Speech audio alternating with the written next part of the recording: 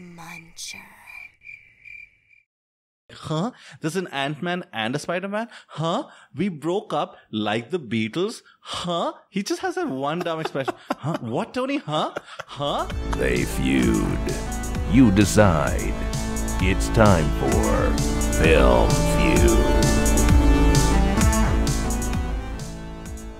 The Guardians are so useless in this movie, and the tone clashes. Except everything relies on Gamora's story arc in this movie. Yeah, but the tone clashes, right? Like these guys have had two movies that are completely different in tone, thanks to James Gunn, and they're thrown into this hodgepodge biryani meets pasta mess of like a movie, and it doesn't work.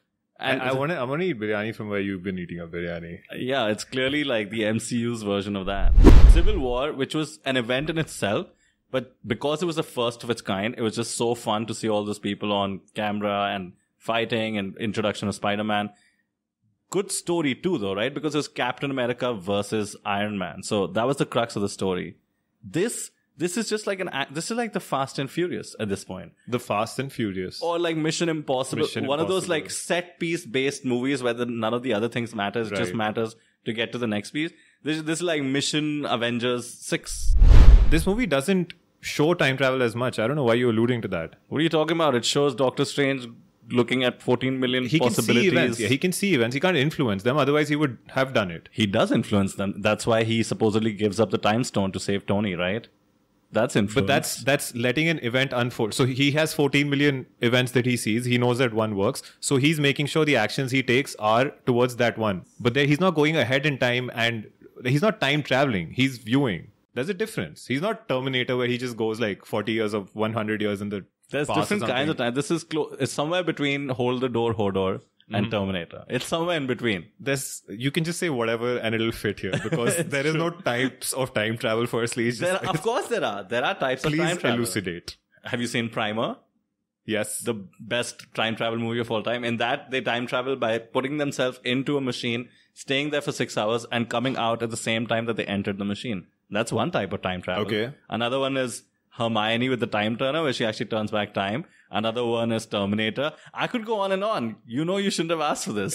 It's pointless. You're not even proving anything. You're not stating anything about this movie particularly. Just babbling on about time travel. Or your understanding of it. It's like a Salman Khan movie. It's a Salman Khan movie. Meets CGI from Industrial Light and Magic. Meets the time turner.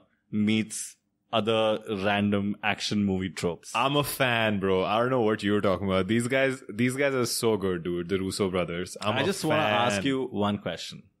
Only? Are you sure? Yeah. You dare not ask me anything else. Why is Gamora? I was actually glad that we got to see so much of Mark Ruffalo.